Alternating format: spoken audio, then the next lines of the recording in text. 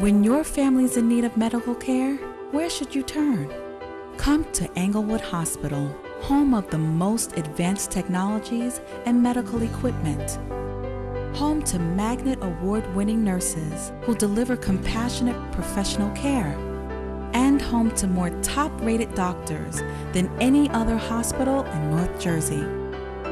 For your family's health, come to Englewood Hospital.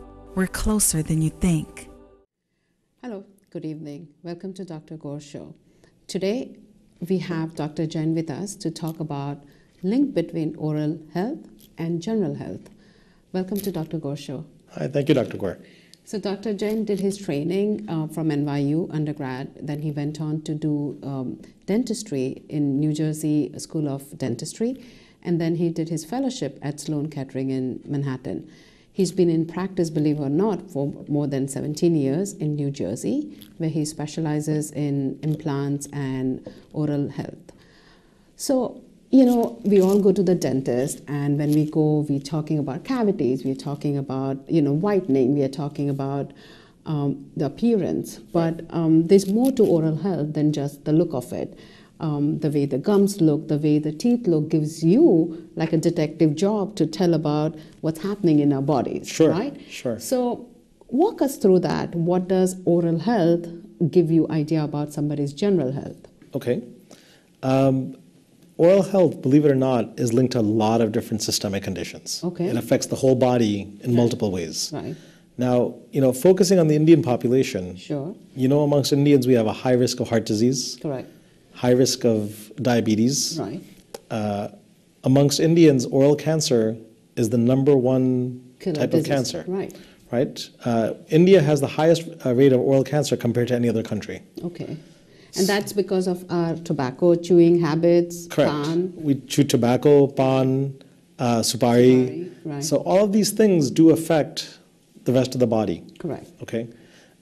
So as far as gum disease go, Right.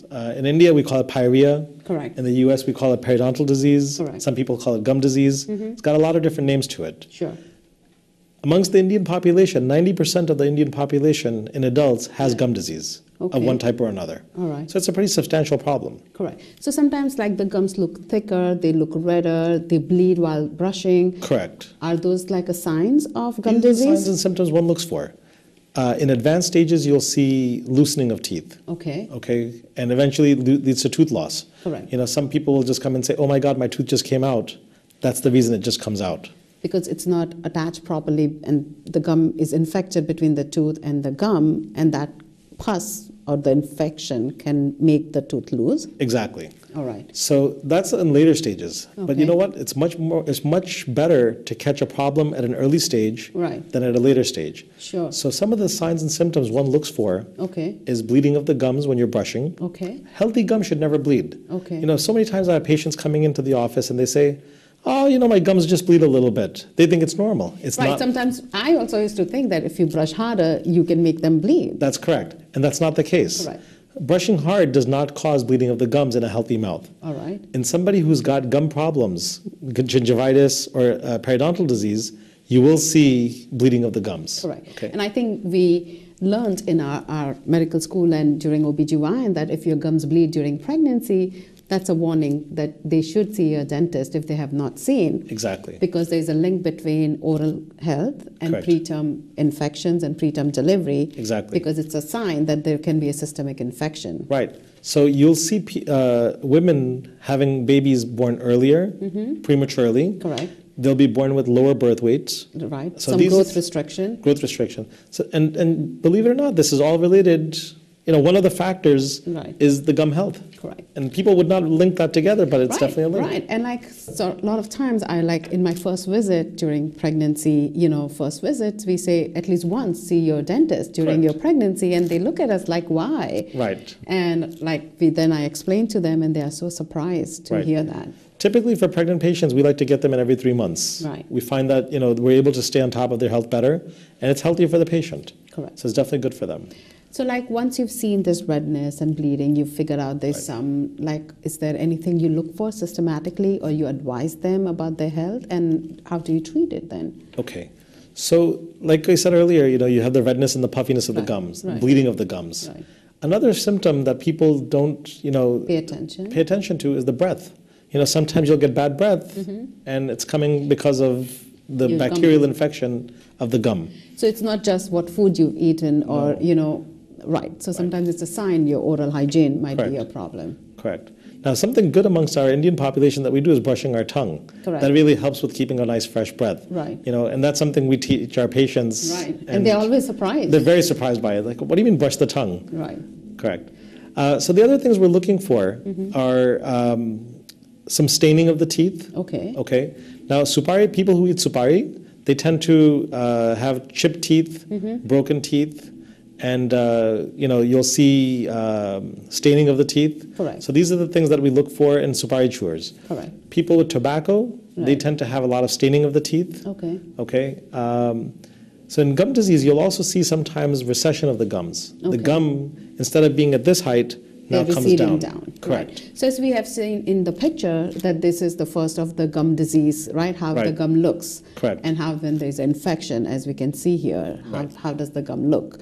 That's because of the infection of the gums. Exactly. And then as the infection progresses, there are different kind of look to the teeth and the mouth that we can see on these Exactly. pictures. Okay. So you'll see more loss of bone, you'll see loss of gum, and over time, as that keeps getting lost, you'll have loosening of the tooth. Okay. And unfortunately, then that leads to the loss of the teeth. Correct. So even as adults, if you're losing teeth, Right. this might be related to your oral health. Correct. Okay. Correct.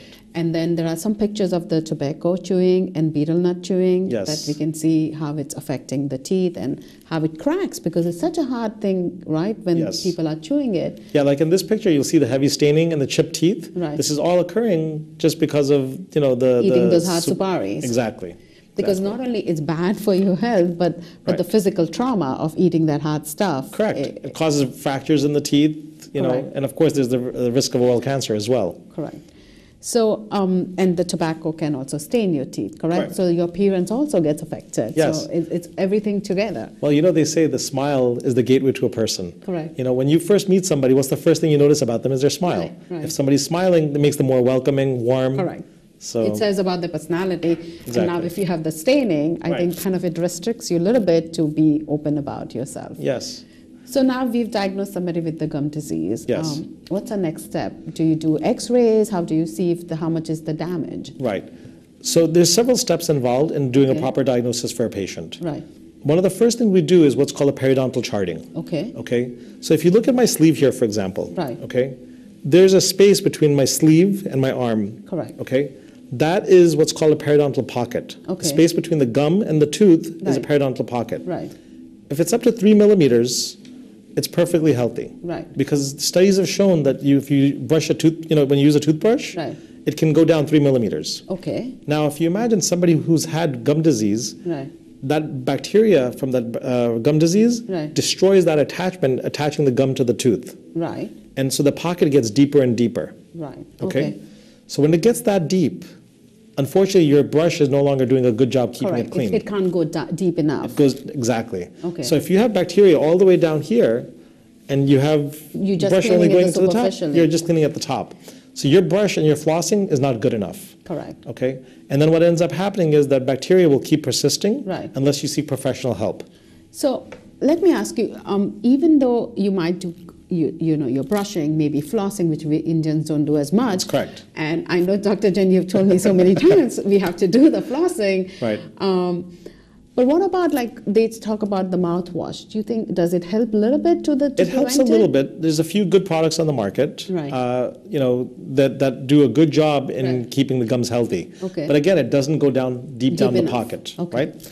So we were talking about diagnosing. Mm-hmm. So what we look for in the diagnosing is when you do the periodontal charting, you want less than 3 millimeters depth. Okay. Anything beyond that is considered periodontal disease.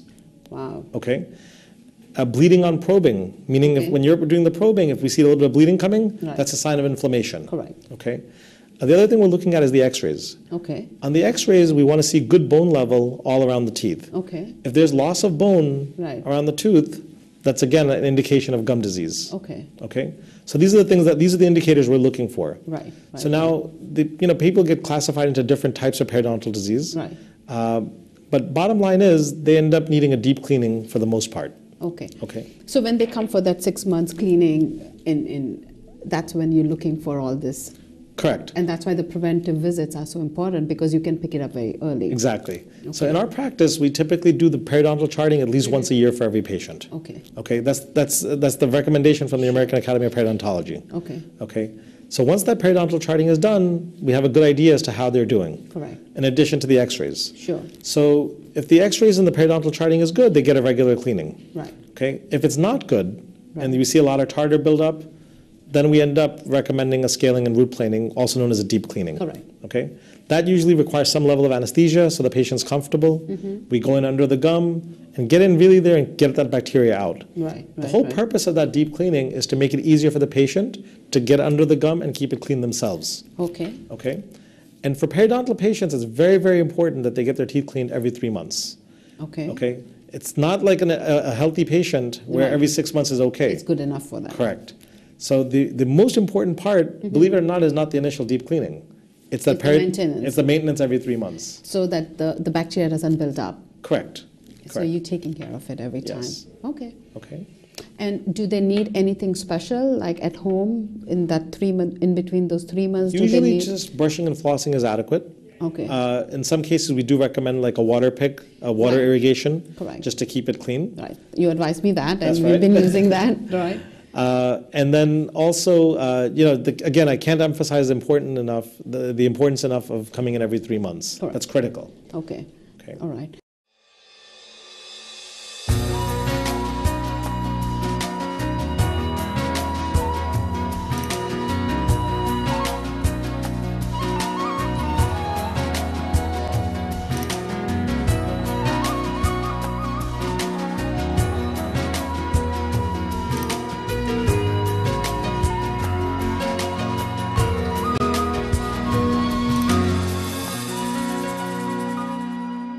When your family's in need of medical care, where should you turn? Come to Englewood Hospital, home of the most advanced technologies and medical equipment. Home to Magnet Award-winning nurses who deliver compassionate professional care. And home to more top-rated doctors than any other hospital in North Jersey. For your family's health, come to Englewood Hospital. We're closer than you think. Now, once we've diagnosed somebody with gum disease, now, apart from the disease that we talked about, is there something like heart disease, as you mentioned? What are the signs of those? How do you figure out that there's some gum disease happening due to the heart disease? Okay, so in the bacteria that's being in the gum disease, it creates inflammation. Right. Right? So that same inflammation goes through the body and causes other problems. Right. Those inflammatory products can go into the heart vessels, like the Sure. coronary arteries, Right. and they create buildup of plaque Correct. inside the coronary arteries. Now, as you know, amongst Indians, we have smaller coronaries than the other populations. Correct. Right? And we are anyways more risk for coronary arteries because of the diet and the cholesterol issues. The ghee. Right. I love my ghee. But Right. So those are the risk factors we already have. Correct. On top of that, the oral health kind of plays in some role. Exactly. So that bacteria, unfortunately, will cause a higher rate of buildup in the arteries, which leads to a higher risk of heart disease. Okay. Now, is there a link between infective endocarditis and oral health, or is there a correlation? Sure.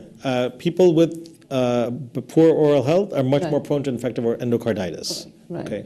So that's why it just is much nicer to keep a clean mouth. Right. It leads to a healthier body. Correct. So it's not just for the smell of it, the look of it, the bleeding of it, but also the better your oral hygiene, the less chances of infection in your heart, during pregnancy, or an overall health. Correct.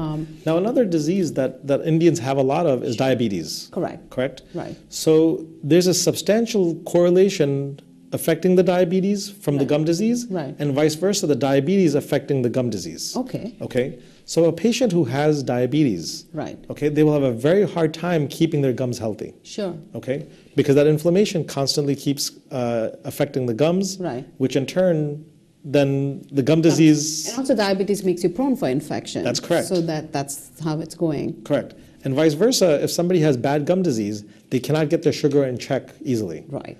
So there was a patient we had when her teeth were so bad that her sugar was never under control. Right. As soon as we took her teeth out, her sugar control became much more manageable. Right. Because as we all know, if there's some sort of infection in the body, it's harder to control the sugar levels. Exactly. So that sometimes is the cause for diabetic ketoacidosis, any infection. Sure. And because it releases the steroids in your body and stress reaction. So yes, the diabetes gets a little bit harder to control if you have infection. So, but that's a very nice point to know that if suppose your diabetes is not getting control, maybe look into your oral health as well. Exactly. We pay a lot of attention to people who have diabetes about their leg checkups, their kidney checkups, their heart checkups, but we never emphasize enough about their oral health. Exactly. And I think that's something you brought up, very important, that please, along with seeing your podiatrist, your kidney specialist, your diabetic specialist, see your dentist as well. Right. And that's a very important point. Now, another good point that goes along in that same line of thought is if, from periodontal disease, one can lose teeth. Correct. Okay? Now, as we get older, the teeth become even more important. Right. Because now, when you're a diabetic, you need to eat non-carb type foods. Correct. Okay? Every food that is soft Right. is high in carb. Correct. So if you have less teeth, you're eating more high-carb diet. Correct. And unfortunately, that's when it becomes a bigger problem, because when you need to control your sugar even more, it's harder to do so with the lack of teeth. And that you brought a very important point, that a lot of times when we talk about different kind of diets, we ask, or the patient asks, like, what I'm eating, how does that affect my oral health? So as you said, high carb food are very soft and they're easy to eat. Correct. But the healthy food sometimes can affect, like I love nuts. And then a lot of times they get stuck inside. So if I don't brush it immediately, I'm worried that there's some infection going to grow. Correct. So yes, nuts are healthy for your health, but sometimes not so healthy for your teeth. So is there any food which is really bad, like candies? We know it gets stuck in between your teeth and it's not good. Believe it or not, from a dental disease, there's two primary diseases. Okay. You have dental caries, cavities, Correct. or you have gum disease. Correct. Okay. Now, with dental caries, the main things that we have to be careful of is carbs. Correct. Okay. Anything that's high in sugar is going to cause tooth decay. Correct. A cavity actually forms when your bacteria in your mouth, which everybody has, there's healthy bacteria. Sure. That bacteria is eating the same sugar and the carbs that you ate. Right. So if you don't brush your teeth at nighttime and that sugar stays all night long, the bacteria is having a big feast in your mouth. Oh yeah, they're having a party time, right? Party time, exactly. So that bacteria, unfortunately, the byproduct of that is lactic acid, which dissolves away the tooth structure. Okay. And that's how a cavity forms. The enamel of the tooth. Correct. Right. And that's how the cavity forms. Right. So good foods to eat to prevent tooth decay are cheeses. Okay. Okay. Cheese is actually very good, and it's supposed to be, cavity protective. Because of the acid in it? Correct. It's the acid. It's also got it neutralizes some of the other acids that are produced by the bacteria. Okay. The bacteria in the cheese neutralizes the bacteria that's causing the cavities. That's very interesting to know. Right. Fruits and vegetables are good as long as it's fibrous and you get it cleaned off the bat. Right. Okay. You don't want anything sitting there for a very long time. Right. Like bananas, believe it or not, cause a lot of cavities. Wow. See? Okay. That's nice to know. Another thing we see commonly amongst young kids is Gatorade. Correct. Like the athletes. They Right. drink a lot of Gatorade. It's nothing but sugar. Right. Okay. So if somebody's drinking Gatorade all day long, you'll see. And they don't wash it down with water. Correct. Then it's going to sit on it. The key is anything sugary or high in carb, wash it down and rinse your mouth out with water. And make sure you're brushing every night before you go to bed. Take that thing. Correct. Okay. Also, like as you mentioned, like a lot of times you're eating salads and those salad leaves do get, stuck in the thing. So I think it's very important to carry a brush with you or at least a floss that you can floss it out after dinner. Exactly. So those are the healthy food, but unfortunately, if you have to still keep an eye on your oral cavity to make sure they are taken off. So we've spoken about, the diabetes, the blood pressure, the gum disease, vice versa effects, and, moving on to modern technology and advances in your field, especially you do so many implants. Right. Is there something which is happening new, apart from the implant that we've talked about in our last show about the bridge and different kinds of implants? Right. Is there anything new? There's actually some pretty amazing technology that's coming about. Right. We're now able to give somebody teeth within 1 day. Right. So somebody who's had gum disease, let's say, Okay. and their teeth are loose, Right. they're having a hard time eating, Right. their quality of life is poor, they don't like the way the teeth look. In a matter of a day, they can come in, have their teeth removed. We usually do this under sedation, the patient's comfortable. Sure. Get the teeth out, Right. put implants in the same day, Okay. and have fixed teeth connected all in the same day. Wow. So in a matter of a few hours, patient goes home with a beautiful smile, Right. looking good, feeling good, and being able to eat reasonably and well. healthier mouth now. And a healthier mouth, because now you've gotten rid of all the infected teeth. So it's like a one-day transformation. Yes, exactly. It's a makeover, It's right? it's an instant makeover. Wow, so that's amazing. So you take out the old teeth because there is an infection, you clean the gums, and then you put few implants Correct. to hold those typically artificial. anywhere from 4 to 8 implants. Okay. On the average, it's about 6 implants. Right, to hold those fixed tooth over it. Exactly. And that's one of the one-day makeover, which is It's amazing. fantastic. Because I remember when I got implant from you, it was like a few-day process. Correct. And now Correct. things have changed. Correct. Wow, so it's This amazing. is only good, this works really well when it's multiple teeth. Right. Right? You can't do this, for a single tooth, it's harder to do. Right. This is like all in one shot. It's easy Exactly. to take care of it. And they come out with a beautiful smile. And they look great and they feel great. Right. Is this kind of implant good or not good for somebody who has, because of bisphosphonates they've taken? Yes. Does that work for them as well? Because it's kind of like a bone disease, not as much as gum disease for them, correct? So Correct. Are they candidate for those implants? So somebody who's had bisphosphonates, now you have bisphosphonates for osteoporosis, Right. and you also use bisphosphonates for treating people with malignancies, right? Right. So the ones that are administered by IV, generally we don't treat those patients with implants. Okay. Because it's too risky to treat that patient with an implant. Correct. However, the ones taking something like a Fosamax, Right. okay, with oral bisphosphonates, Correct. the jury's still out on it, Right. but we've been treating patients with it without having any problems. Right. So it's been relatively safe. Right. Can And- I say it's 100% safe? I can't. Of course. But it's relatively safe. Right, because usually, my patients, when they are taking all this, I always emphasize to make sure the dentists are happy with that, because Yes. sometimes we have issue. Correct. It's their oral health versus their bone health. Right. And but it's nice to know that if they are ready to follow up with the dentist very, thoroughly, and there is a possibility they could still get the implant. Correct. Now, I have to tell you, the best thing is prevention. Correct. Prevention is the best cure. Regular cleanings. Right. This way you can avoid all of these expensive and invasive procedures. Right. Best thing is just get the teeth cleaned regularly. Right. Stay on top of it. Amongst our Indian population, that's something we worry about because they don't like to go to the dentist. Correct. It's not in our culture. Guilty. Yes, exactly. Right. So- So I know it's hard, and especially if something is not broken. Like you say, why would I go? Yeah, it's not bothering I'm good. me. Right. I'm good. Right. Another misconception is people think by getting their teeth cleaned, they're damaging their tooth. Right. And that's a big misconception because they think that they're taking away the outer layers of the tooth structure, which is not the case. Right. Unless until there's a very harsh cleaning, especially it's not done by a professional. Correct. Then there is, I remember in old times, people used to have, I think, some kind of a tree root they used to clean their Yes. teeth with, and then they would take it with salt and be very abrasive. Right. I think those are different things than Yeah, the like cleaning the that we do with powders. the professional cleaning that you do. So Yes. I think we've covered a lot today. We have spoken about correlationship between your gum disease and your general health, and why it is important when your teeth don't look right, if there's a discoloration, your gums are bleeding, as Dr. Jain mentioned, that's never a good sign. If they are swollen, if there's you brush your teeth, you haven't eaten, say, garlic or onions, and your mouth is still not smelling good, I think it's time to pay a visit if you have not done to your dentist. Also, there are new advances, as we spoke about different kind of one-day implants, and there's always a solution to a problem, but let's tackle the problem when it's just starting, and prevention takes us a long way than treating it when it's beyond our initial stage. So I think regular checkup with the dentist is great, and if you would like to see Dr. Jain, his practice is in New Jersey. He has a beautiful brand new office.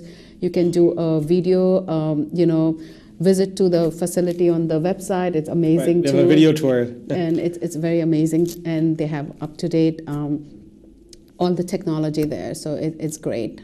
Thank you for coming on Dr. Gore Show. Thank you, Dr. Kaur. All right. Okay. Good night. Good night. Till next time, stay healthy. Good night. When your family's in need of medical care, where should you turn? Come to Englewood Hospital, home of the most advanced technologies and medical equipment. Home to Magnet Award-winning nurses who deliver compassionate professional care. And home to more top-rated doctors than any other hospital in North Jersey. For your family's health, come to Englewood Hospital. We're closer than you think.